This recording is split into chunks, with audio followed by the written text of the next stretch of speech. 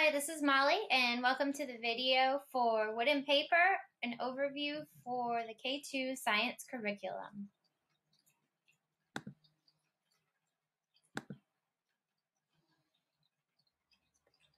Student learning outcome themes. These are the themes of student learning outcomes in Wood and Paper. Observe and communicate observations, compare properties, change properties, organize information, and build and perfect constructions.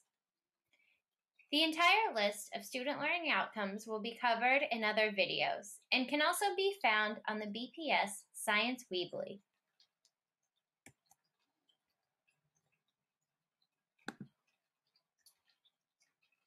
Science and engineering practices.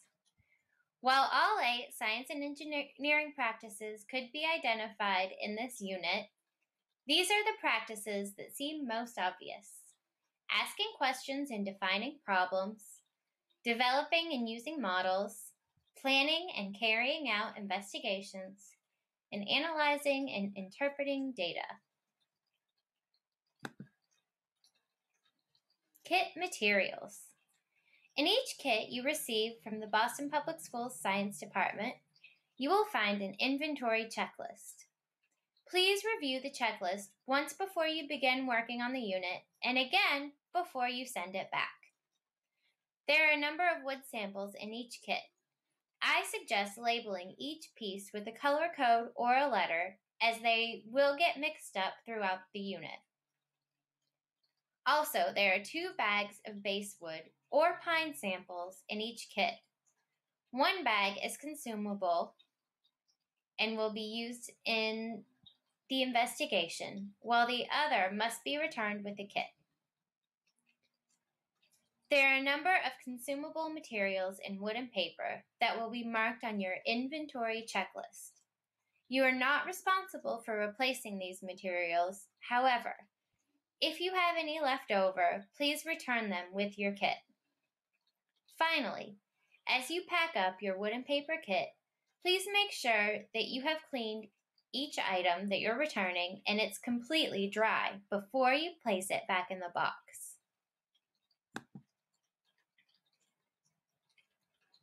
Unit overview. Here's a breakdown of the investigations in this unit. 1. Getting to know wood. 2. Changing wood. 3. Getting to know paper. 4. Changing paper. And 5. Constructions. Overall theme, trees. The wood and paper kit is very much based on physical science. While teaching this unit, I like to keep up life cycle maps like these to remind students that each object they are observing or changing originated from a tree. I revisit these maps and add to them as we move through the unit to help students track information as well as remind them to conserve.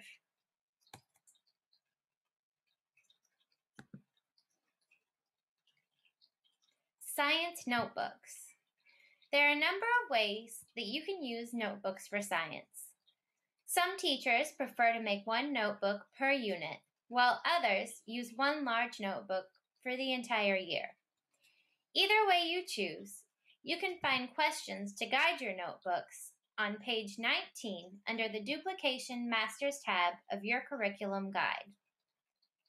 In addition to the actual notebook, some other materials that you should have available for students include pencils, pens, I like the felt tip pens, colored pencils, tape, and a glue stick.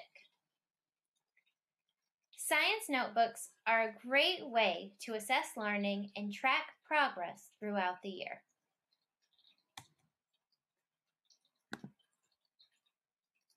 Focus on K2 connections. It is important to note the connections from this curriculum to the BPS Focus on K2 curriculum. While I'm sure you could connect the wood and paper unit with any of the Focus on K2 units, the 2 that really stand out to me are Unit 3, Construction, and Unit 4, Our Earth. I chose Construction because The first two investigations in this unit discuss the properties of wood and changing wood. These are two ideas that come up when discussing building materials and building design.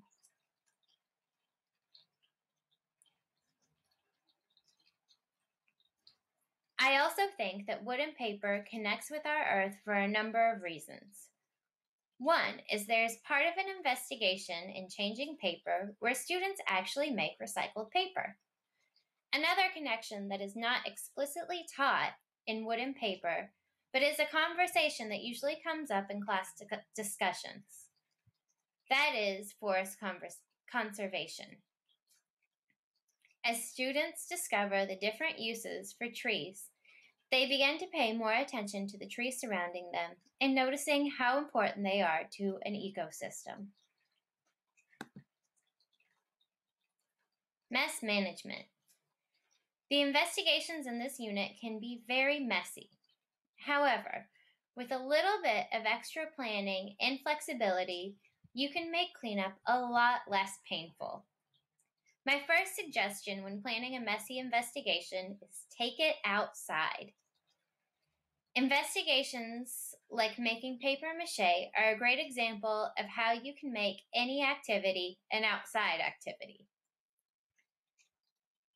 If there's a messy activity and the weather is not conducive for outdoor learning, another great option is using large plastic trays.